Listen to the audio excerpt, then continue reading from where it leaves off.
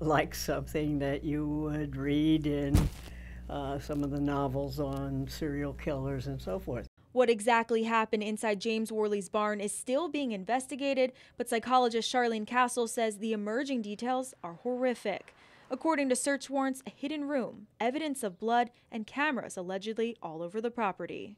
All these pieces together seem to me to indicate somebody who was into a serious pattern of activities.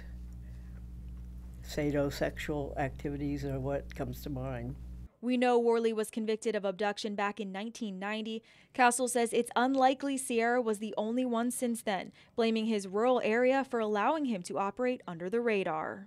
I would suspect that there's a possibility of other victims who either did not survive or who got away. Since the incident, the Metamora community has told me they're afraid for their families. Cassle says we just don't live in a time when you can bike ride alone. You're always much safer if you're with your friends or relatives or whatever. And as for Sierra's family and those working this investigation, Cassle says it's important to talk about it. This is beyond the unusual.